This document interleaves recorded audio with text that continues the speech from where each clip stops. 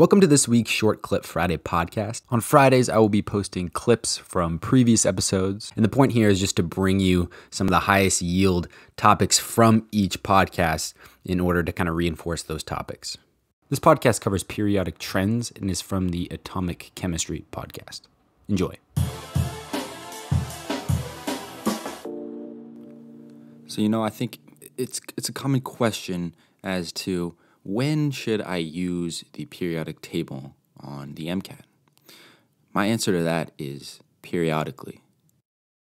No, when you really should use it is when you're trying to figure out trends or atomic trends, and this can be in terms of electronegativities, this can be in terms of atomic radii, this can be in terms of reactivity. A lot of different types of questions can really get at periodic trends. It might be, what is the order of electronegativity of this set of atoms that I'm showing you? Or it can be, what is the order of increasing radii of the following atoms? So you'll see a few questions where this applies on the MCAT. So the first thing to know is what groups and what periods are on the periodic table. So groups are the columns on the periodic table, and periods are the rows on the periodic table. If you don't know what a column is, that's just going down. Periods are rows, and those are going across. And so groups, which again are going down, share physical and chemical properties. For example, the very first group on the periodic table is the alkali earth metals, and they all react very violently with water. You can literally drop pure lithium, pure sodium, pure potassium into water, and you'll get these large, highly energetic reactions in which hydrogen gas is released. The next thing you'll want to know is where the metals, the nonmetals, and the metalloids are located on the periodic table. The metals essentially start at group 1. It's important to remember, though, hydrogen is a nonmetal. So excluding hydrogen, you start at the first group, and you go over to the 12th group. That's the end of the D block.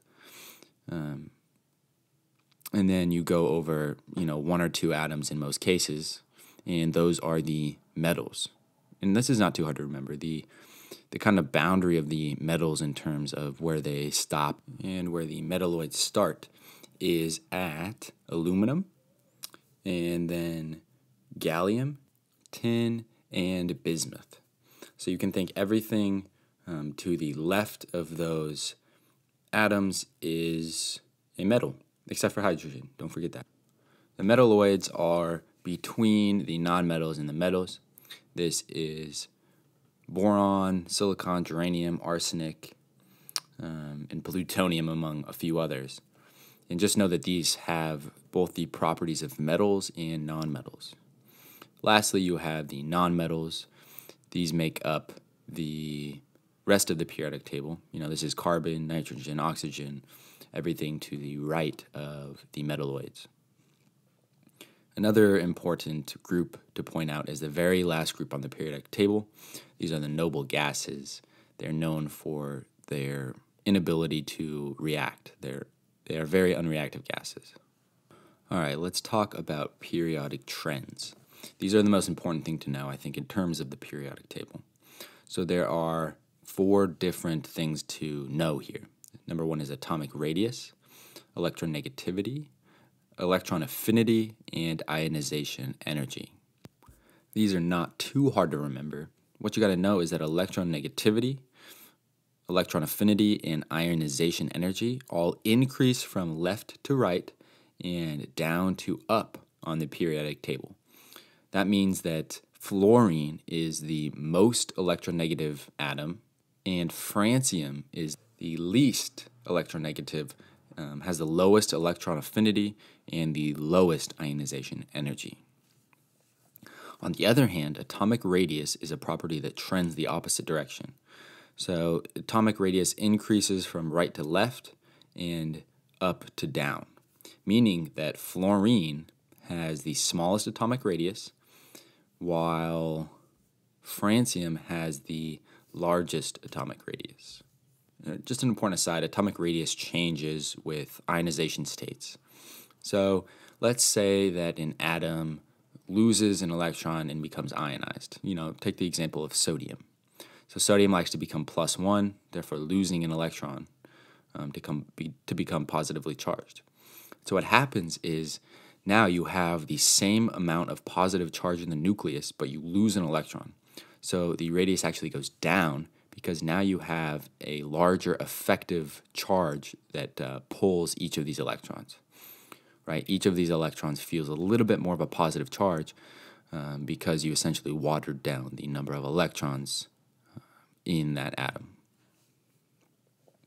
On the other hand, if you have something like chlorine that likes to gain one electron to become negatively charged, then you actually are increasing the atomic radius when this atom accepts an electron. All right, so that's a little bit on the periodic trends that you'll see on the MCAT.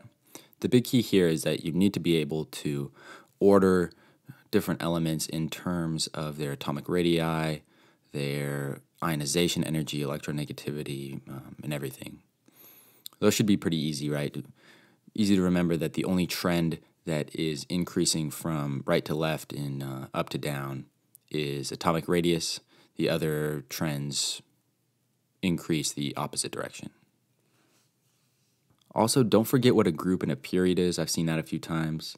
You might also see something like, what kind of properties does this element have here?